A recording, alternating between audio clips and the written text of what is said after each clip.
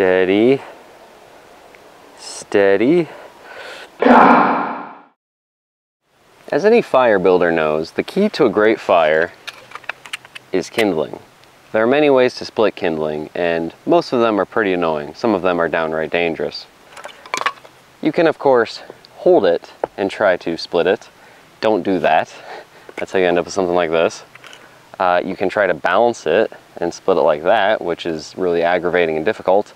Some people prefer to lay it down and split it flat. That can still work, but you have to have a fair amount of accuracy to get good small pieces. I'm going to show you my favorite way to split kindling, however. May I present to you the Kindling Cracker. Now, there are many products like this on the market. This one is called the Kindling Cracker, and let me show you how it works. Basically, you have a blade right here, like a wedge, and there's a ring around it. You put a piece of firewood in here, sets pretty easily, and then you can use a hammer or the end of an axe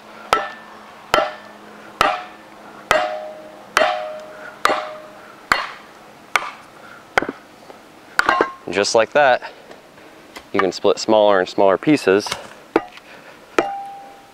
See how it just sets right on there?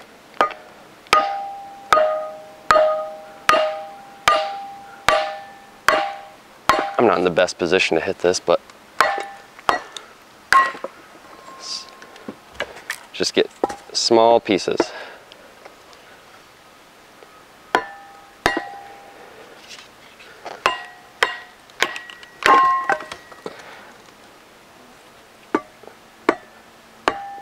Easy as that. So the primary benefit of this is the species that you can split into very fine pieces. So with most kindling you're using cedar or spruce, and those split very easily with pretty much any method, especially cedar. All you really have to do is whisper to it about what an axe is and it'll split in half for you. Not so with sugar maple. Now the problem with that situation is that cedar and spruce and those easily splittable species, they're not producing a lot of heat. And what you need to have a fire is heat, fuel, and oxygen.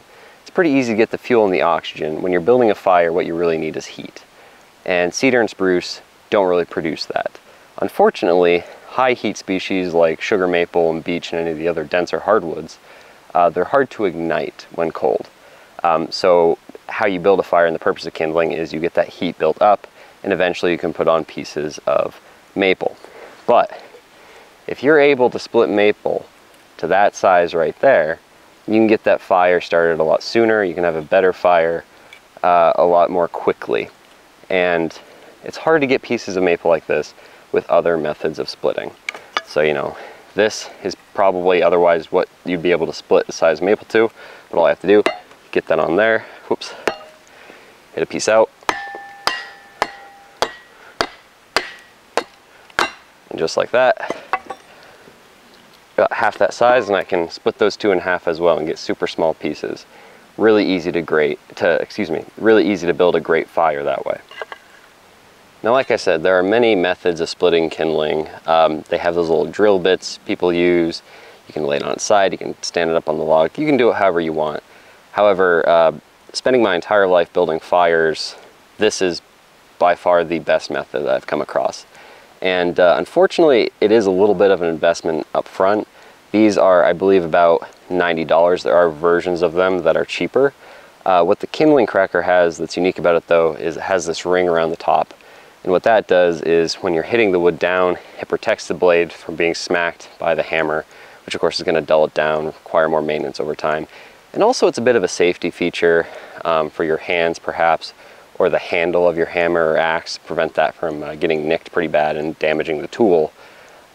So especially if you have a family with, you know, kids or people who maybe aren't the most adept at using these pieces of equipment, it's really nice to have that safety feature. And personally, I'm in a family where, well, let's just say I like having this ring here. In either case, I'll put a link to both of these down in the description, both to the Kindling Cracker and the cheaper model without the ring, and you can decide which works best for you. But if you do any degree of fire building, whether it's in a wood stove or you do a lot of campfires in the summer, I highly recommend you get one of these. It will make your life so much easier. Until next time.